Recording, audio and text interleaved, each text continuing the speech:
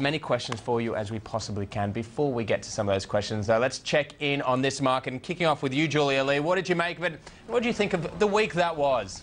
Well, pretty good performance for the Australian market, not only today but for the week that was as well. If we have a look at the Aussie market, the leads weren't very good coming into our session today. In fact, the futures pointing to a loss of at least 1%, but we did see the market only down by 0.3%. We saw the same thing for the week, a good performance, in fact a positive performance. It's great to see the market finish in the black with a pretty respectable performance, a gain of 2.4%.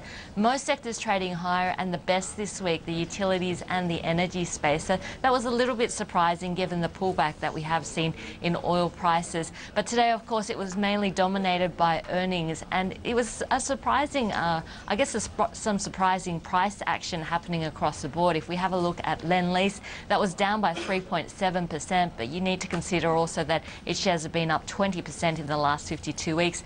Same with Fairfax, we saw it rising 7.1%, but then again, you have to consider that for the last 52 weeks, we've seen the stock down by about 50%. So earnings very much in focus this week, but at the end of the week, we're in the black. Michael McCarthy, why is everyone liking it, I suppose, focus on Ben Bernanke in his speech? An interesting part that is also going to be taking place at the symposium. Jean-Claude Trichet will be speaking. I've got to be honest with you, I'm very interested to hear what he has to say about Europe. Absolutely. Europe, a few alarm bells going off in Europe overnight, and I'll be watching his speech very closely. So Saturday morning is when he speaks, and overnight a number of developments. In fact, we've seen Greece very much in focus, Finland still dragging heels in terms of wanting collateral in terms of that European Financial Stability Fund. So it looks like that second bailout package, not a done deal at all. And then we saw Greece as well implementing once again the emergency liquidity measures, and this is for Greek banks that need short-term cash. So a few alarm bells there, but then add into the equation, we saw the Bank of England reopening swap lines with the European Central Bank, and the European Central Bank in the last week drawing down another $500 million through the swap lines with the Federal Reserve, so $500 million US. So Europe very much in focus. I guess it hasn't been making headlines, but certainly a few alarm bells going off in terms of Europe. Not only that, the short-selling bans were due to be lifted tonight. We've seen short-selling bans in France, in Italy, in Spain, in Belgium, and now they've been extended out as well. So it looks like no short-selling once again in Europe. It does look like the situation there still one to be watching very, very closely. So it's not just Ben Bernanke that will be speaking at Jackson Hole. The ECB President Trichet will also be there. No doubt markets will be tuning in very closely to that one too. Of the reports we got out today, Julia, you mentioned a little earlier a few of them, but let's focus on Perpetual. Amazing performance on the market. Is it all because of a $70 million buyback?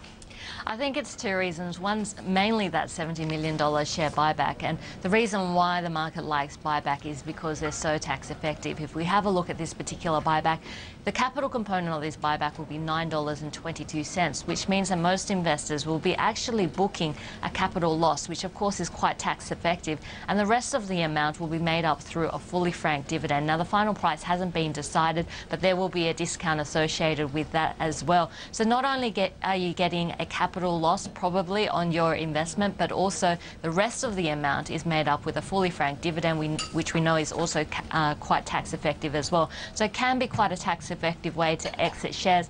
But not only that, there's a sense of a bit of a turnaround in Perpetual. We saw from their update in August that they have been making some changes and just trying to revitalise their business.